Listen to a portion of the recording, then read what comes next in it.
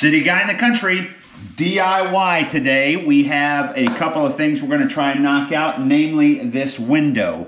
What I'm going to try to do is this. I need to move the couch out of the way, obviously, but I am going to trim this window out with the 3.5 inch MDF trim that we've been using throughout the rest of the home. And the windowsill is a bit of a trick, so we'll have to kind of figure out what I want to do there, and I may or may not regret it, so we'll see. So I'm gonna get a few things moved out of the way, like the couch and some other stuff, as you stare into my nipple. Sorry about that. And we'll get right to it. So let's get some couch moved and get some tools moved around. And I think this is probably a good time for some time lapse. So I just discovered something very disturbing. Check this out.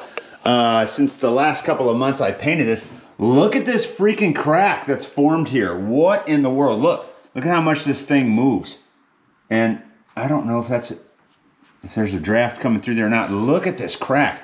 So that goes that way, nothing in the middle, and then it's starting to do it over here too. And I didn't paint this that long ago. My goodness, I don't even know where the set screws are for this thing. If anybody has any idea how they mounted this, let me know in the comments. That's really, really bad. How did they even mount that in there? Add it to the list. Golly. Yeah, that'll be interesting to say the least. Always something. Okay, back to the other thing.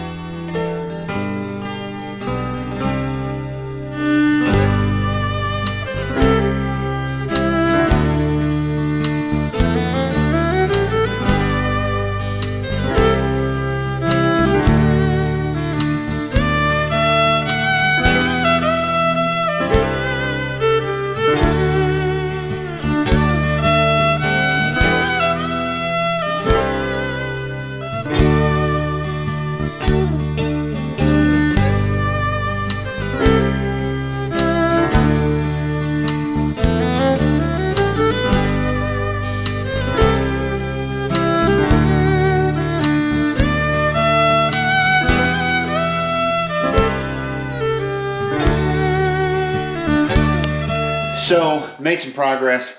Gonna knock off this stuff for today. I have some stuff I have to do on the computer. But let me just show you a little bit of what I got done. Got this baseboard put on here, and this long run here. And then I cased out the main window that I'm concerned with, and the run over there. Windowsill, I just lopped off the ends. I'll sand that down a little bit and fill in some putty there, and we'll do that. You will see. Let me rephrase this. You are gonna see a lot of gaps and nail hole filler and wood filler and caulking on all my jobs. I am not a carpenter. I don't have the skills, equipment, or experience to make this thing super pretty. Guess what? Most of your DIYers, they don't either. That's why all of their camera scenes from their projects are far away. I'm not scared of a little bit of gap. I'm not scared of that. I'm not scared of that. I'm not scared of that. I'll fix it. It'll look good. If you follow along, I'll show you how to fix it, or at least what I figured out.